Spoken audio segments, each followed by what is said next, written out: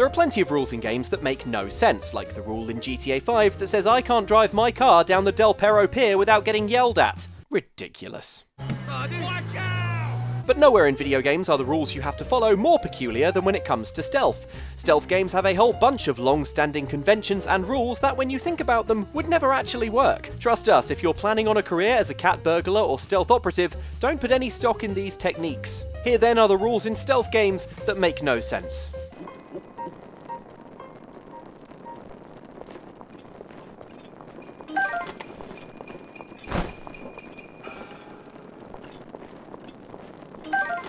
Humans are creatures of habit. We have those things we do regularly, like brushing our teeth, eating certain meals at certain times, or crying out to the blood moon every fourth Sabbath for dark powers of vengeance. We've all done it. Enemies in stealth games are no less habitual, although they'll often add to the disorder and chaos in the world by fighting for some kind of terrible regime or something. God forbid they change their patrol routes. Instead of wandering around and sweeping a general area, patrolling guards will stick to one path, whether that be a continuous loop or going back and forth between two spots. It's weird they do this, bearing in mind that repeating the same 30-second patrol route over and over makes these guards incredibly easy to slip past or slip a knife into. Whatever feels right in the moment, you do you. And the robot dinosaurs in Horizon Zero Dawn aren't programmed any better, as they too stick to the same trail like a roller coaster, albeit a really slow one with lots of teeth. In real life, humans don't mindlessly hurry back and forth between 2 points, unless they're being shouted at by a personal trainer. So if you try to transfer the lessons learned here into real life, you'd quickly learn that it's a little more difficult to calculate the perfect opening for a sneak attack.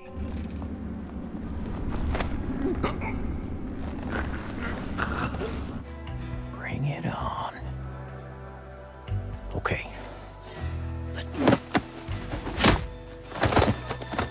Let's tuck you in.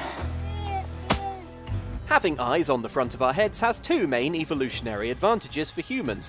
One, we have excellent depth perception. Two, we can wear sunglasses to look cool. That's a great price. One negative, however, is that our field of vision isn't as wide as animals that have eyes on the side of their heads, so we have to rely on our peripheral vision a bit more to see what's around us. To give you an idea of your peripheral vision in real life, the science team here at Outside Xtra have an experiment that you can take part in now.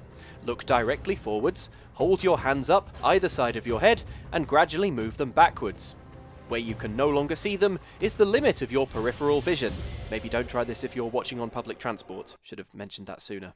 This is not a gift possessed by NPCs in stealth games, however, where the infamous cone of vision restricts their view to a narrow wedge of space directly in front of them. This allows you to easily sneak up on an enemy from the side and ruin their day. Heck, even if you're right in front of an enemy, they won't see you sometimes, so long as this is one of those stealth games where the cone of vision also has a bizarrely short range.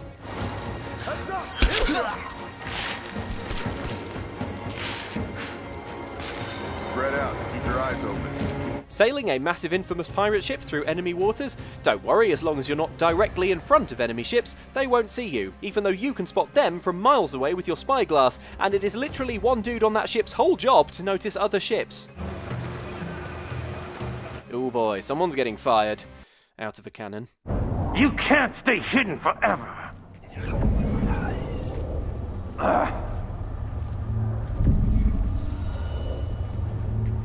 Come out, wherever you are. One thing that you need to avoid when trying to stay out of sight is leaving any trace of you having been present, which is why many stealth legends rely on squirreling away their victims in foliage or stuffing people into various cuboid receptacles.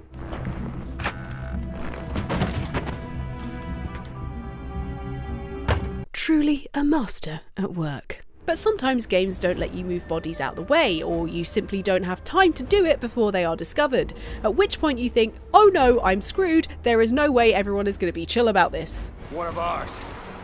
Weapons free. Let's do a sweep. Because in the real world, if a guard found a colleague had been brutally murdered and quite possibly undressed, everyone would immediately be on high alert forever and likely enrolled in several years of counselling. In games, however, most guards tend to calm down after just a few seconds, often on the strange assumption that you've probably gone by now. No sign of it. At this point, everyone just goes back to normal casual guard duties, often with the enemy you murdered still laying there. Why are you all suddenly so chill now? The killer is still in the room, dude! Someone you work with just got killed in your immediate vicinity less than 5 minutes ago. This is not healthy behaviour. You need to learn not only to confront your pain, but also to confront the person that murdered them and is totally still in the room. Oh my god.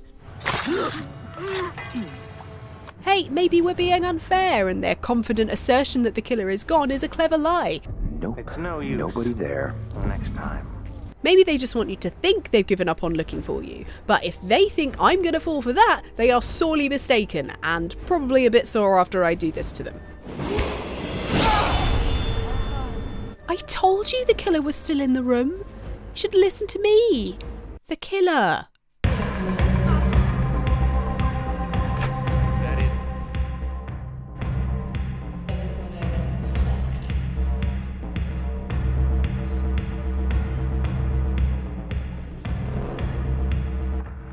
You know, that's a really odd thing to do. Stealth games offer plenty of hiding spots, whether that be a shadowy corner, some bushy greenery, or a big pile of hay. But not all hiding spots are easy to see out of, whether that be because of camera angles, a load of hay, or the fact that the thing you're hiding in or behind is completely solid. So games offer you a way of seeing past these literal obstacles with the ability to peek. Where'd you run off to? Hiding from a terrifying monster behind a wall, but want to see where it might be? Well, you can peek your little noggin completely around a wall, and you won't be spotted. Yep, for some reason, a full human head poking around the corner is no concern to beasts or brutes you're hiding from. Maybe its vision is based on shoulders. But it's not just corners you can peek from. For example, we've already seen how great Agent 47 is at stuffing other people into boxes. But he's also great at stuffing himself into boxes, like a big cat. Weirdly enough, the fact that a box or wardrobe is not fully closed and has a man's entire head and torso peering out of the darkness does not immediately alert anyone who is walking nearby.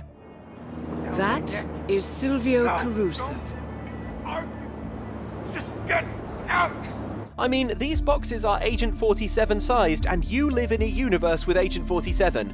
I would be checking every cupboard, closet, crate, and fridge every time I walked into a room.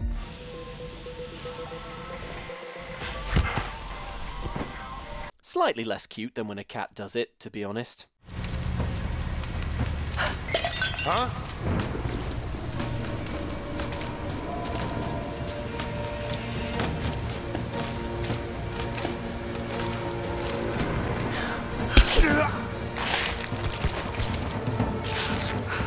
A useful addition to any stealth fan's arsenal is a good distraction technique. For instance, while you've been watching this video, we've had Luke sneak into your kitchen and steal all your biscuits. There aren't any chocolate ones, Ellen.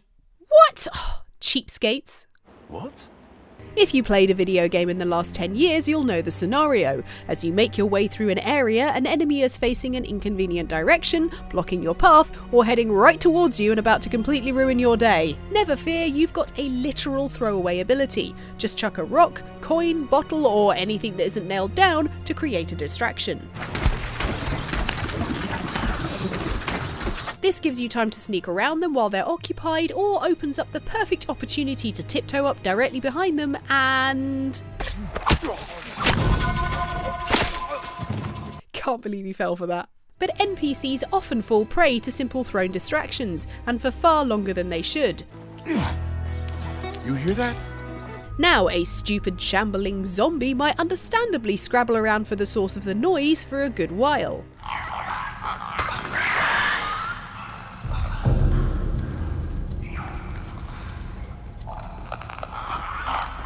However, any human being, upon realising that something has been chucked into their vicinity, would surely start looking for the source of the projectile instead.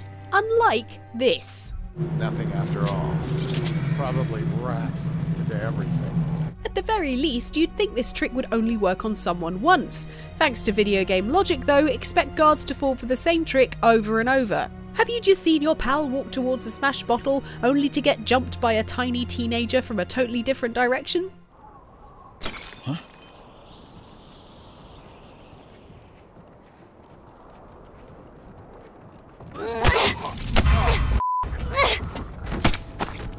Well, you better immediately walk towards the next sound of smashed glass you hear and not check behind you at all. Where'd she go?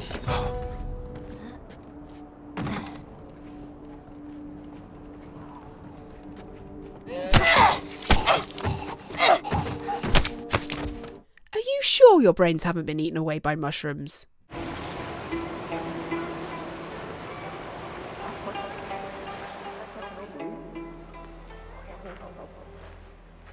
One great ally of the stealth player is the chest-high wall. It provides cover and you can still see over it with ease, even if crouching behind one for prolonged periods probably isn't great for your spine. However, some walls annoyingly go all the way to the ceiling, or at least they're tall enough to obscure our view. But don't worry player, video games have your back in the form of the improbable X-ray vision ability. To be fair, some games go out of their way to give an explanation for how a protagonist is able to see enemy positions clear as day through brickwork. For instance, Batman must have spent a batload of cash on his detective mode gadgetry, which remarkably sees through human skin, metal walls, and somehow not metal guns. 5 of you! 5? What is wrong with you idiots?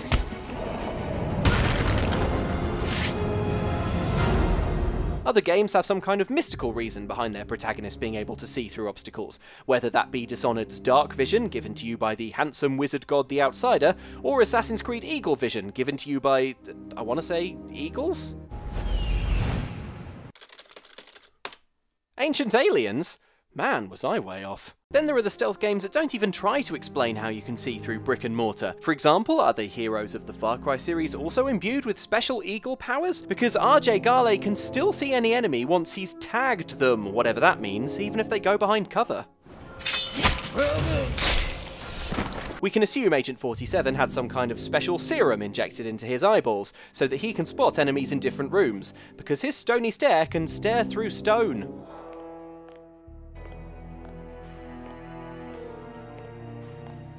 Needless to say, the real reason Agent 47 and so many other game heroes can see through walls is that the game would be sarcastically hard otherwise, but that doesn't mean this common stealth mechanic makes any sense at all. In the real world, staring hard at a wall gets you nothing but eye strain. I know because my friend tried it and after 3 hours I could no longer blink. I mean, he could no longer blink. Whatever. Such is the nature of my life. I take it. Perhaps one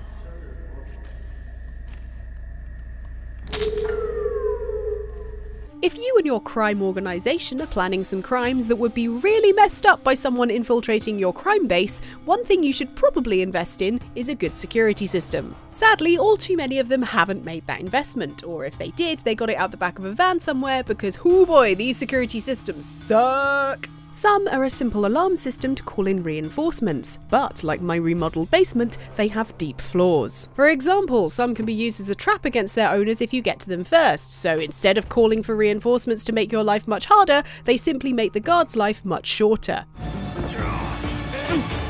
A less harsh tampering of alarms simply renders them unable to call in help. Most IRL alarm systems will usually have some kind of fail-safe in place if they're tampered with, so an alarm probably requires more work to disable than shooting it really hard. Game security cameras are even worse, as heroes are able to turn them offline before being spotted by them, and for some reason, the sudden loss of video feed doesn't alert the people watching on the other end. What does the security guard think is happening as the monitors all turn to static one by one? Their warranties all expired at once? Honestly, some people deserve to be put in a box.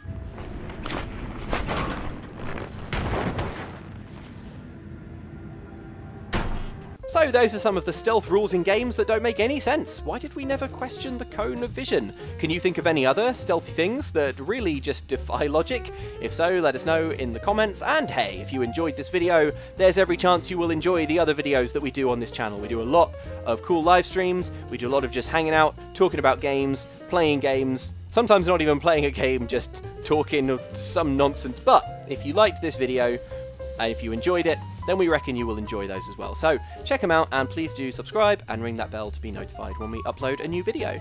Thanks for watching, bye!